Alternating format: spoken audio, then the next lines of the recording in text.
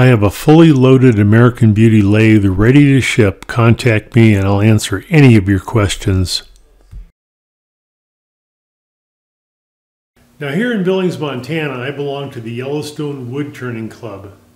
And one of our members, who is a new woodturner, asked me the other day, what tools do I need to get started in woodturning? Well, I'm going to answer that question in this video. In this video, I will cover spindle tools and tools used for cross grain or faceplate turning as broken down by these lists.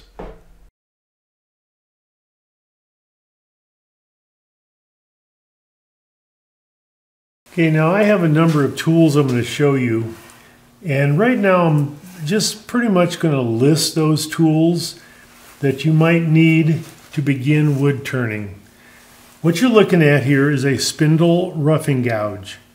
Okay, this is for spindles, and if you talk about this tool, you need to say spindle roughing gouge. It's not a bowl gouge. It's not for cross grain turning. Only for spindle work, and I'll show you later on in the video some examples of turning with this tool. Now the next tool I'm showing you here is a bowl gouge. Bowl gouges are ordinarily larger tools. They have a deep flute. This is the flute right here, and it's much deeper than a spindle gouge. One of the reasons for that is it removes shavings much more quickly and easily. This particular gouge has a 40-degree nose angle with swept back wings, and that's what I use in my shop. Again, I'll show you examples of using this tool later on. Okay, now you're looking at a spindle gouge. It's got a shallow flute. This tool is a 3/8 inch spindle gouge. And it's not just for spindle work. You could use this on cross grain work depending on what exactly you're turning and how big that project might be. I'll show you that tool later on.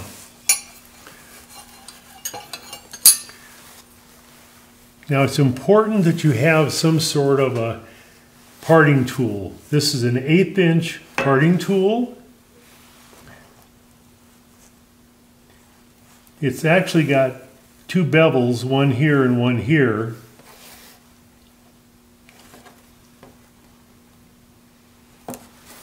And I'll show you how I use that later on in the video. I have a number of scrapers in my shop. This one is a conventional scraper. It has a flat top and it has one bevel. I'll also show you a negative rake scraper and define what that is later on in the video. So the last tool I'm going to show you is a skew chisel. This is a 1/2 inch skew chisel, and it's got two bevels. And ordinarily this is used also just for spindle work. Takes a little bit more skill using this tool, and you have to really practice, but I think it's a good tool to have. You may not need to get it right now, but later on.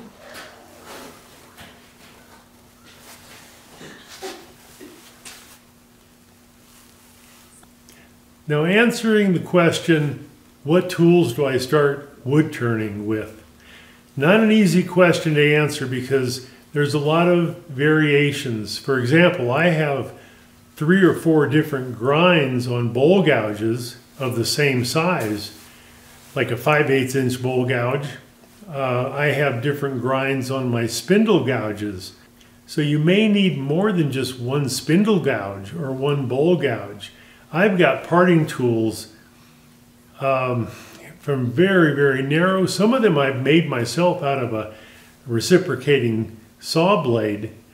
So I'll give you more information on this as we go along.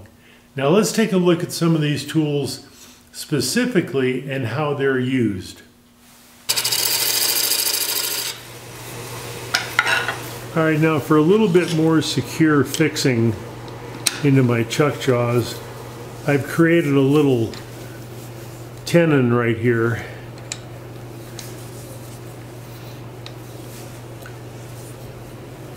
And in this clip, I'm going to highlight a couple parting tools. Bring up my tailstock for a little support. I'm a little bit out of balance here, so I'm going to clean this up with my skew chisel.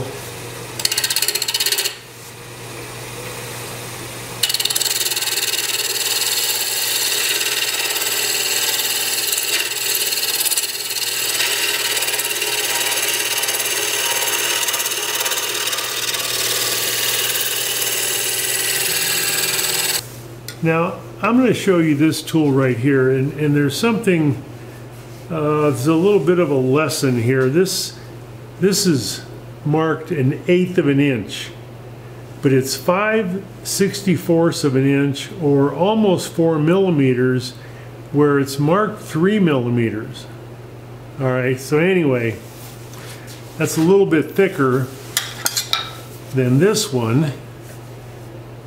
Let's measure that one just to kind of give us an idea. I need to tell you the truth on these. And this is right at 1/16 of an inch. All right. And that's not a bad dimension to have. So one is a little thicker. Now, why is that important? Well, if I'm making a little box right here, okay, and I'll rotate this, and you can see the grain lining up from the base to the lid all the way around. It's a pretty good grain alignment. And if I take out more wood from the center right here when I'm making this connection, the grain doesn't line up as well. So it's important to use a very small or narrow parting tool. Now, let me just do a little bit with both of these tools, and I'll show you what I'm talking about.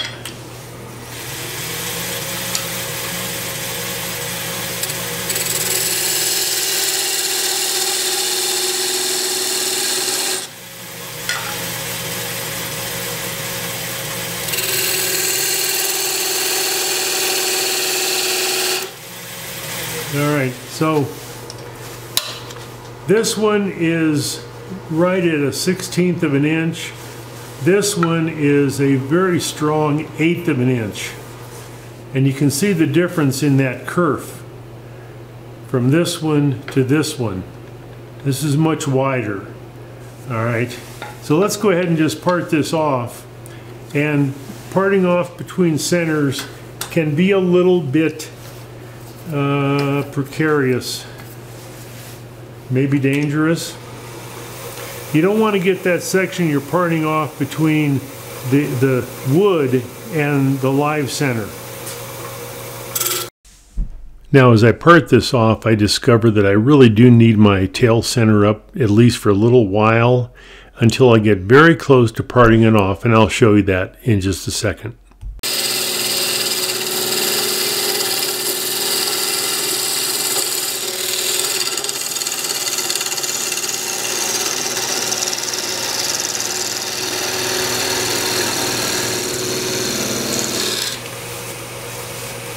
And I'm down to about 1/8 of an inch or so. I'll take my tailstock away.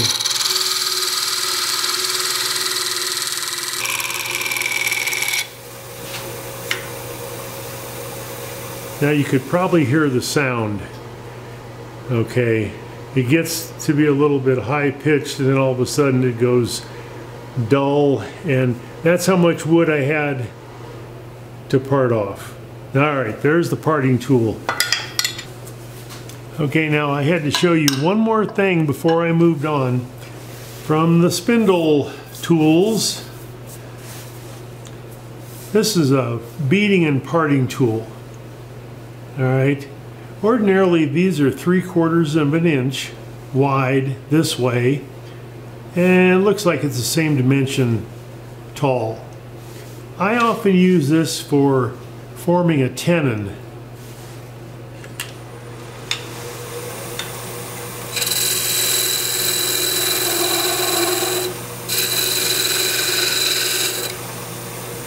And it's just that easy. So we just twist the tool on its side at an angle and form that tenon. Let's go a little deeper on this. Now again, this is another tool that you shouldn't use in end grain. This is a spindle turning. This is side grain. I'm cutting across the grain this way, not into end grain. That's going to be a problem. Okay, let's find another tool. All right, now I'm going to show you a couple more important spindle tools. This is the shallow flute spindle gouge, and I sharpened these just now. This is a detail gouge, and I measured the angle, and it's a 25-degree angle. And you can see how I'm holding that on the piece of wood where that angle is. This one is 40 degrees. And you see the difference in where that tool is.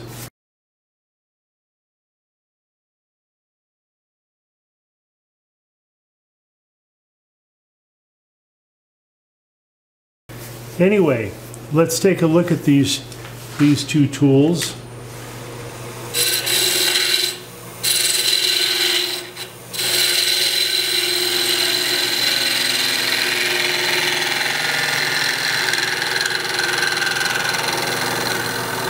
Now again, I'm not going to try to give you an in-depth lesson on any of these tools. It's a list. These are tools that I think are important to get as a new wood turner. Now, you can probably get by with this tool, okay? But I've got probably 3 different grinds on my spindle gouges. Doesn't mean you have to have 3 spindle gouges. Let's go back to this one here.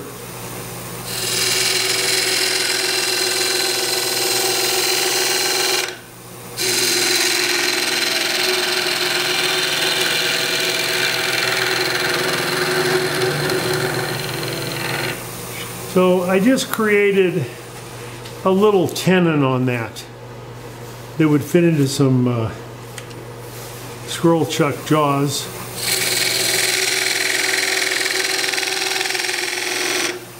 A little bit bigger.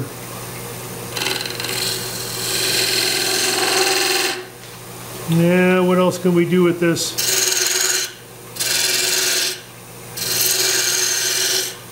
We can do a cove. We can do a chamfer.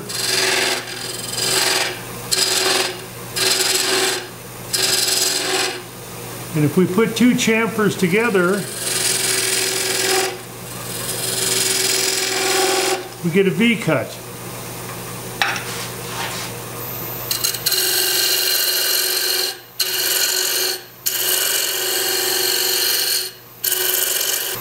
So let's find this particular detail gouge. It's a detail spindle gouge. Now let's go back to a chamfer, which is just a straight cut.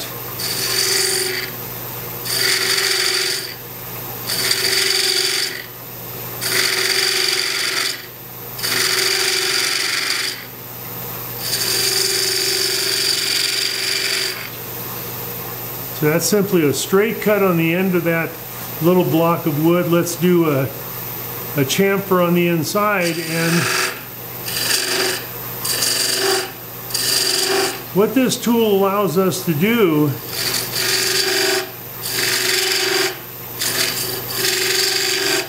is to develop a much sharper angle down there. I can get in there a little bit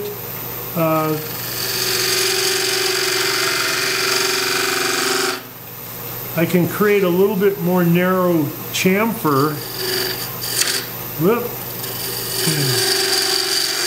with this tool.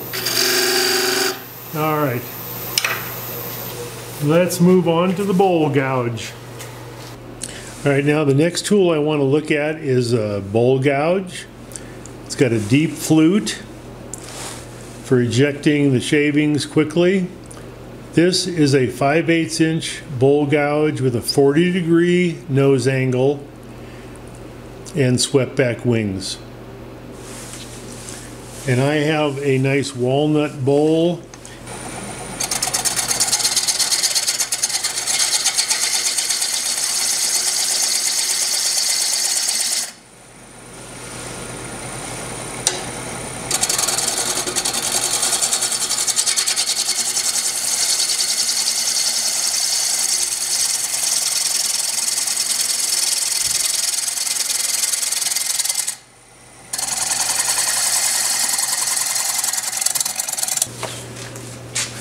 All right, now I'm going to work on the inside of my bowl.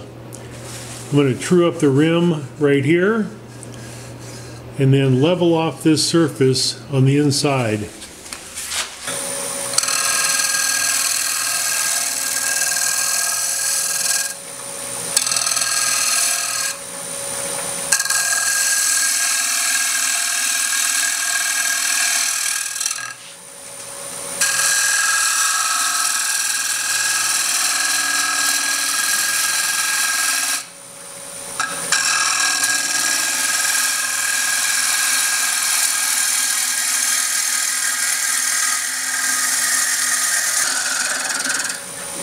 Alright, that's all there is to it. This bowl has been drying for 4 or 5 months. It's ready to turn, and I just need to clean up this surface on the inside here. Here is another tool that might be important in your toolkit. This is a negative rake scraper.